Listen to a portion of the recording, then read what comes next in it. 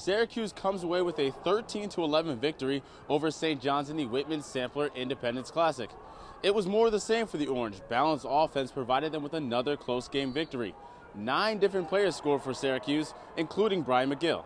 I was just trying to spark something for the team. I wasn't even expecting to get the ball back from Committee. I thought he was going to take it and move it the other way, but when he passed it back, I kind of just caught it, closed my eyes, and threw it towards the cage. The guys on our team are very good at putting the ball in the back of the net. We have some guys that play really well in the crease, like Derek Maltz and Luke Committee, and these guys are just moving so well that it's making my job easy when I dodge. I think I'm basically just a beneficiary of just great teammates and guys who really go hard to the goal and beat their guy and look up. We're working pretty well on offense. We're getting pretty open. We're moving the ball pretty well too. So these guys we have a whole bunch of guys that are putting the ball in the back of the net, shooting pretty well. So I just like to dodge and hopefully I can find someone open. It's been working pretty well so far.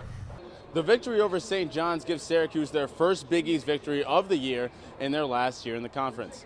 Next week, the Orange take on number 6 Johns Hopkins in the Carrier Dome at 1 p.m. Reporting from PPL Park in Chester, Pennsylvania, Darius Joshua, Citrus TV.